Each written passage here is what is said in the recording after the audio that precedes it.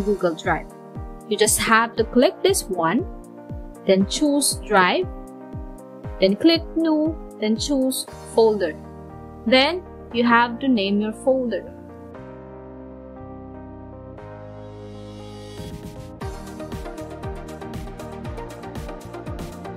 Now, why do we need to create a folder? Because this is where we're going to put everything that we need to use, such as the soft copy or the template of your e-certificate, Google Forms, and the Google Sheets that are generated from Google Forms. Next, for the second step, create a template for your e-certificate. You can create a template using Google Docs or other platforms such as Canva, Microsoft Word, or PowerPoint. For the third step, put a tagging on your e-certificate template. Now, there are times that whenever we upload our file on Google Drive, the layout or the template is being altered. Now, to make sure that the layout of your e-certificate will not be altered, you have to convert it into an image or photo. Then after that, you have to create a blank Google slide inside your folder. Now, inside the Google slide, upload the image of your e-certificate template. You can resize the slide so that it will match the size of your image. How are we going to resize it? Just click File, then choose Page Setup, then choose Custom. So from here, you can adjust the size of your slide.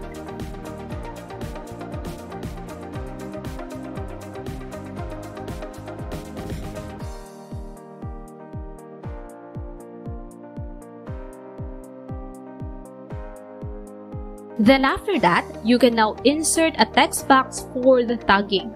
In creating a text box, we must consider the length of the name of your participants. So we have to adjust it.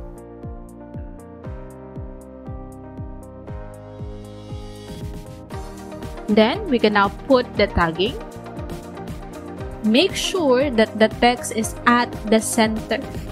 You can change the font style and font size. Just make sure you consider the length of the name of your participants so that no matter how long their name, it will still fit in the e-certificate. Then, change the file name of your Google slide. For the fourth step, create a Google form.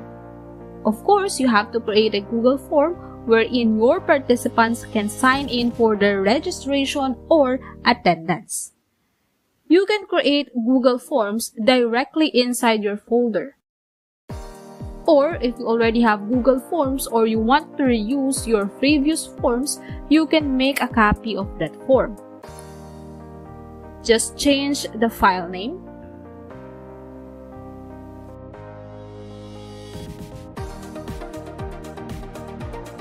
As you can see, this is a fresh Google form with 0 response. Now you have to move it inside your folder.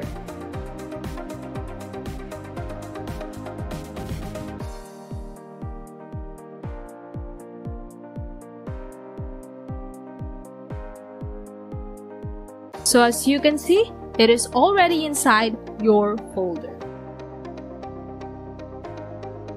For the fifth step, generate Google Sheet from Google Forms.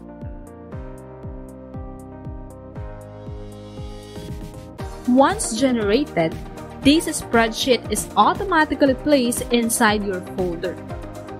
For the sixth or last step, automate your e-certificate using Autocrat. Now, how are we going to do that?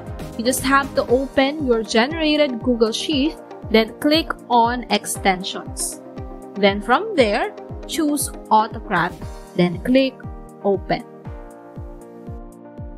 Or if this is your first time to use Autocrat, the first thing you need to do is to download it. You need to open your Google Sheet and from there, click Extensions.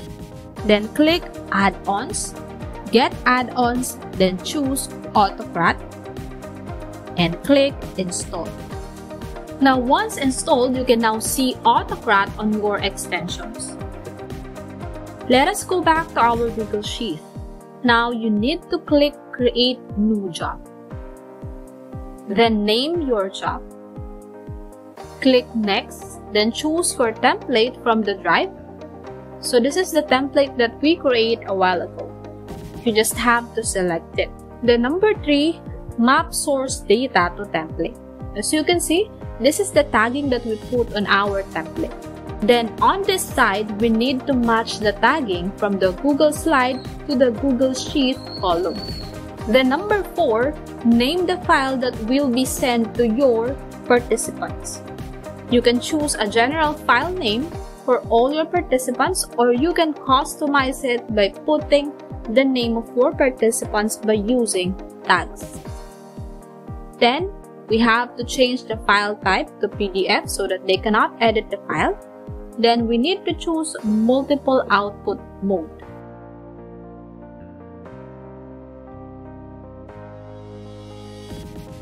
For number 8, you are asked if you want to share document or send it via email to your participants. Of course, we need to check yes, because we want our participants to receive the e-certificate right after they answer the Google Forms. Share docs as PDF. Allow collaborators to reshare. It's up to you if you want to check this.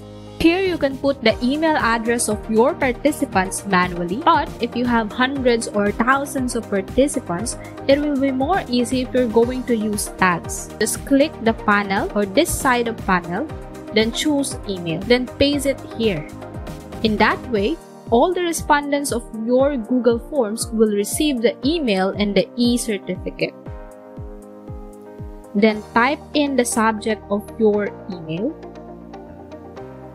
Then here, you can write the body of your email. You can also use tags so that it will be more personalized.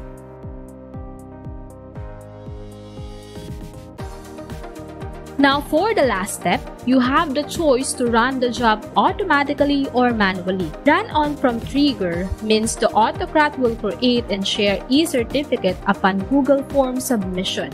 So as soon your respondents click submit, the e-certificate is immediately sent to each participant. Run on time trigger means Autocrat will create and share e-certificate at the designated time, perhaps at the end of the webinar. Now, if you prepare to run the job manually, meaning you want to manually give the order for Autocrat to run, select no for both of these options. Now, if you're already done choosing your job triggers, click Save.